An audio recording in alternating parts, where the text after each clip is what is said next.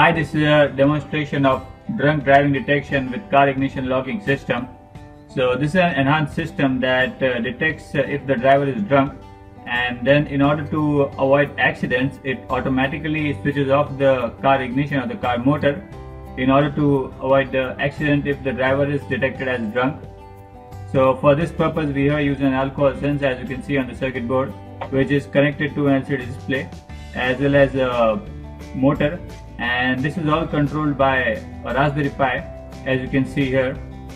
So the Raspberry Pi board is used to control the entire system by monitoring the sensor, and let's see how the system works.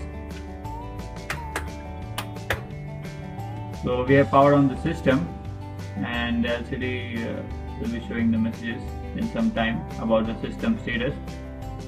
We also have a buzzer here to indicate alerts.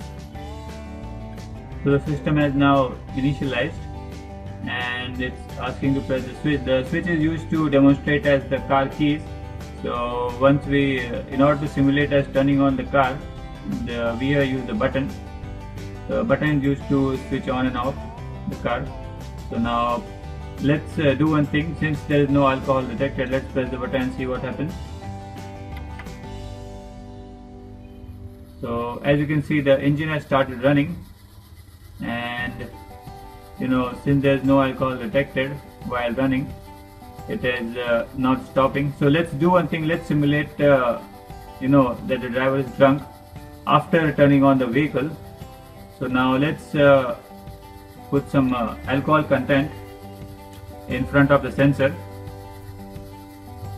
by spraying some alcohol.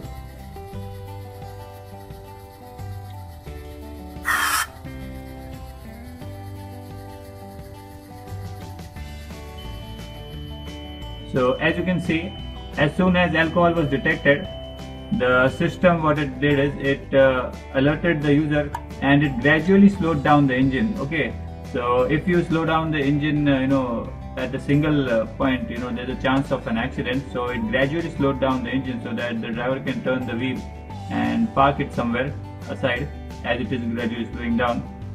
So now let's try one more thing. Let's simulate that the driver is drunk before entering the vehicle. So if the system detects the driver is drunk at the same time, it won't start the engine at all. So let's see that. So last time when we pressed the switch, it started running. So now let's do it at the start and let's see. So as you can see, if we try to start the engine while while the driver is drunk before entering the vehicle, so it doesn't start at all. So now let's simulate by switching on the engine without a drunk driver, and as you can see, the engine started running if the driver was not drunk. So this is how we have proposed a foolproof alcohol detection to system to avoid car accidents. So this is how the system works. Thank you.